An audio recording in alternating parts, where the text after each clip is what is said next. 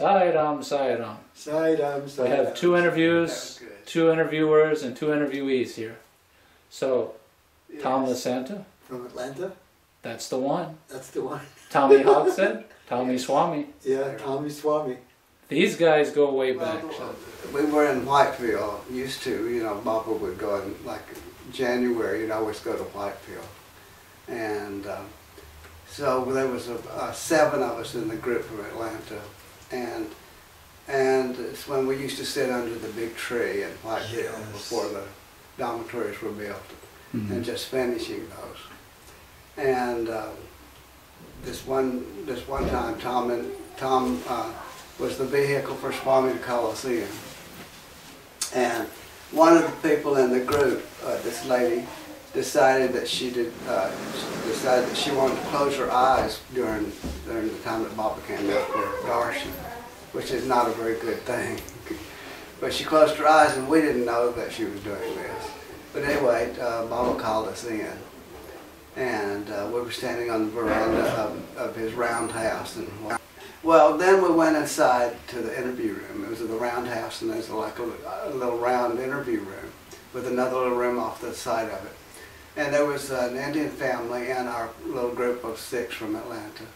And the Indian family, the mother, or grandmother maybe it was, because she was elderly, and she was kind of obese, actually.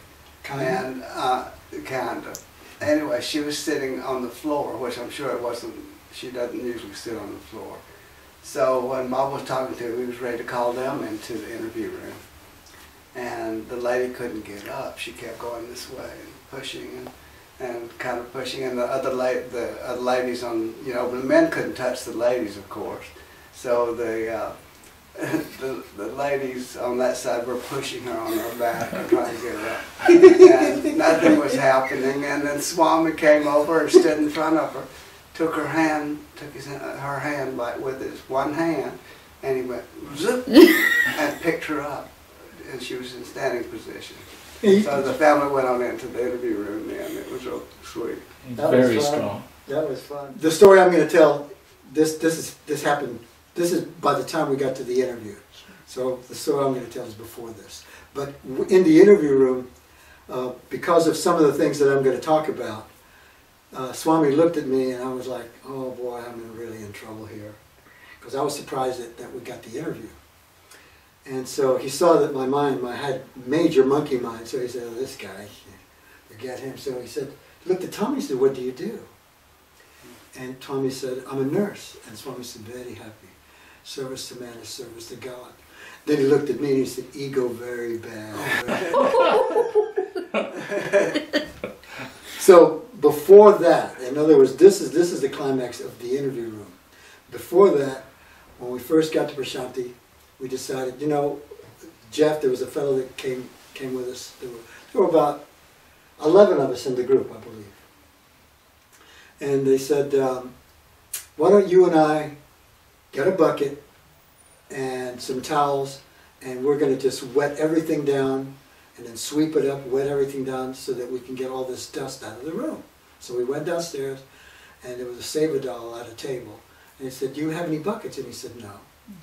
And then a lady had popped up and said, are you looking for a bucket? Now, in those days, Swami said, when you come to this holy place, you've traveled many, many thousands of miles to come here for sadhana and keep your spiritual practices.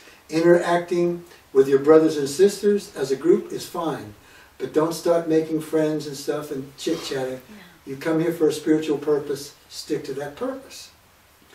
So this lady, getting back, and even when we went through orientation, they said, don't be going out and talking to people. Stick with your sadhana, go to darshan, go to Omkar, and do all the things that you need to do to enhance your sadhana here. And Swami, that was very imprinted in my mind. So when the lady said, are you looking for a bucket? We thought she had a bucket. And he said, yes. She says, well, I am too. And the Seva Dal said, well, I don't have any buckets. You can get them out in the marketplace. So she says, well, I'll give you, how much money is it? And I went, oh, I don't want to get involved with this. Swami, I don't really want to do this. And Jeff said, well, Tom, we're not interacting with this lady. We're doing seva. So let's do it. I went, oh, I don't feel good about this. So we said, okay. So we went to the market, came back. Where was the lady from? She was Italian. Ah. And had a kind of a assertive type of personality. And I went, this is not going to end well, but I'll do it. So we came back. We got the buckets, we came back, and nobody was there. The Seva Dal wasn't there, she wasn't there. We told her we'd be right back with the buckets, she disappeared. So we laid it by the table. The afternoon came up, we were all getting ready to come downstairs, and I saw the lady at the bottom of the stairwell. She said, where's my bucket? The way she came at me was like, well, I put it there by the table. It's not there, you have to go and get me another bucket. And I was saying, this is not going well. And I said, well, I'm going to budgets right now. I can't think about the bucket, whatever. And I just moved on and went. And the more I thought about her attitude, the more aggravated I got. So I go into the budget room. This particular day, Swami was in his chair. He had the students singing bhajans. And it was just divinity all over the place, and Swami was waving his hands like that. And I'm thinking about this lady putrefying the atmosphere with all my evil thoughts and stuff like that. That lady upset me, this audacity, I can't believe she. And I went, Tom, you gotta lighten up. So I went, okay, and I felt good. And as soon as I walk outside, there she is, waiting for me. She says, outside the budget room. This is outside, after it was done. Oh, man. And she said, you need to go get my bucket right now. So I pulled out 35 rupees. I said, lady, here's your money. She said, I have nothing to do with money. You have to go and get my bucket. So I took the 35 rupees and I put it in her cushion. She said, you can't do that. I said, I just did. I said, this is over. She started chasing me. And I went, we were all standing there around and they were running around us. She was actually chasing. So she chased me. This is at the budget hall. And she chased me all the way to where the entrance to the dormitories were, and everybody was having satsang there. And Tommy and them. So she started chasing me around the circle. And I went, God, this lady's nuts. And so then when I got to the entrance, I went up and I said, au revoir. And so, but then when I went to my room, I really, really started feeling bad. So I was praying to Swami. The next morning I got up, and I had kind of like, as I was coming out of, it wasn't in meditation, but it was almost like a lucid meditation. And I was kind of having a dialogue with Swami. Swami, I feel so bad about that yesterday. So I visualized Swami, and Swami was sitting in his white gown in a chair, and he said, could you do me a favor? I said, yes, Swami, anything. He said, could you go to the village and get me a bucket? And I said, sure, Swami, anything, anything. And then Swami looked at me, he said, is not Swami in everyone? Yeah. And I went, oh.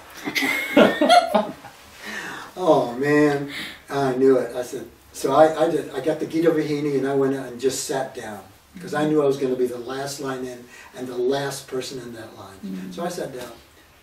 And then you proceeded to get the interview. And then we proceeded to get the interview. Wow. And I'll let. Do you want to talk more about the interview? No, tell them about the guy that gave you the Vibhuti because you were feeling real bad and he gave you the Vibhuti that Baba had given him. While we were cleaning the room, and this is when this is before the lady. Okay.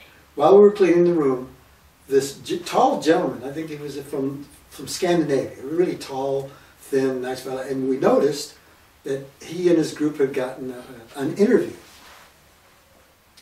So I recognized him and I said, hi. I said, how did you interview? Would you like to share some of the stories there with Swami? So he said, oh yes, and he proceeded to tell us a little bit about it. He said, would you like some Vibhuti? Would you like some Vibhuti? I said, oh, that would be just a major blessing. So he gave me a packet of Vibhuti. Wow. And I took the packet of Vibhuti, put it away. From Swami, though. Huh? It was, yeah, from the interview that Swami gave him for the Yeah. interview. So Jeff and I felt very blessed. I said, see, for us volunteering to do the seva, you know, we're getting all this done and stuff. So, I don't want this story to get too long. When we, after that incident, the next day, and I would always go into silence, because as you can tell, I talk too much. After meditation, as I was leaving the room, my intuition said, get a packet of Vibhuti. Okay. I said, okay. So I went, and the packet that I got, I reached into, I had like a little altar, and I picked up the bag, and it was the one that he gave me from the interview with Swami. Mm-hmm. And I had already tucked all mine away. So I was waiting in line. This is the day after your interview. So This is the day after the interview. Sure. Right. So I went, and normally what I did is, in Vrindavan in those days, you had to wait outside the canteen. And so what I would do is, people were chatting and stuff, so I would just close my eyes and do Gayatri. And I heard kind of a hustling, bustling type of thing, which means that the doors are probably open and people getting ready to go in. I open up my eyes, and who's in front of me? The Italian lady. And I looked at her, and with as much humility as I possibly could, with my eyes and with my heart, I said, I am so sorry. I am so, so sorry. And then, at the moment that I saw her, my intuition told me the Vibhuti's for her. Oh. So I took out the packet of Vibhuti and I gave it to her. And the feeling of bliss in that moment, I could just feel this sweet Swami spiritual love just vibrating between us. Mm. And in that moment I realized how important forgiveness is. Because in that moment she was my sister. Yeah. And I'll never forget her. Mm-hmm. But she was a pain in the neck. But she taught you a very valuable lesson. She did. You know? And I never really got to talk to her because I made sure that I was in silence. Sure. So Thank you. forgiveness has been a great boon for me on some of the things that Swami has helped me with over the years. Yeah. Thanks for sharing that story. Thank you. Yeah, that was wonderful. Wow. Sairam.